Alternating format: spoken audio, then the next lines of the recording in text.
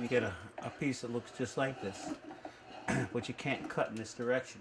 You have to cut the other way. That's how the grain is. And you don't know that until you start cutting. He's known as the Stickmaker on the Onondaga Reservation, and Alf Jacques says he can feel the different character of each stick. Jacques has been making lacrosse sticks by hand for more than 50 years, a craft he learned from his father, with tons of errors along the way. We kind of went into it bare naked, you know, not knowing anything, but we learned quickly, and we got a lot better very quickly, very quickly. A couple years of ugly sticks, though.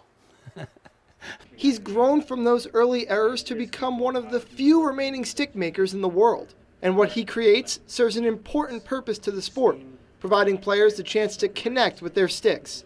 It's part of a tradition intertwined with Native American spiritual beliefs. For Indians, lacrosse is a game given to them by the maker. They use wooden sticks to honor the spirit of the game, and each player finds a deeper connection than with today's more popular metal or fiberglass sticks. It's alive. You know, the spirit of the stick is a tree, and the tree was alive. And so when you take that, the essence of that tree and turn it into a stick, of course the stick is alive. Jacques isn't just a stick maker. Like many Indians, he played lacrosse, starting at Lafayette High School. He went on to become a world-class lacrosse player, following in his father's footsteps. Last fall, I was inducted into the Ontario Lacrosse Hall of Fame.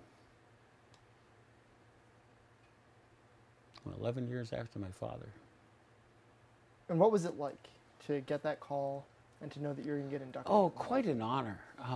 You look through the book and there's these people that you've only heard of. Legends, lacrosse legends. Indians, whites from Canada in the box lacrosse thing. That you've only heard of them. They are already legends. And they're all in this Hall of Fame together, and then I come in and I'm part of it. The Hall of Famer continues to make his sticks by hand. He starts by cutting down hickory logs, splitting them with simple tools. The logs are split with an axe and a club and wedges. You put the axe into the tree, you pound it in with the club. Usually you have two people.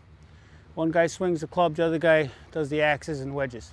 After a series of several steps, including drying and shaping the wood, the sticks are ready to be carved and finished. Each stick follows its own set of time, and Jacques says there's not one method to making a stick. There's no gravy. There's no just cutting. Every cut, every motion has purpose to the end product. He does it all by hand, running the handle through a bandsaw, drilling holes in the head, and hand carving the stick. Making the sticks helps Jacques connect to the elder stick makers of the past. I'm looking at these old books, and there's a picture of Tadadaho, the Six Nation chief, the head of all the Six Nation. He's sitting there in a chair, and he's got two unfinished wooden sticks that he's been working on, 1905. And it's like I have a direct line connection with these stick makers from 100 years ago. A man continuing a tradition for a new generation of Native American lacrosse players. Reporting from the Onondaga Reservation in Nedrow, AJ Manderichio, NCC News.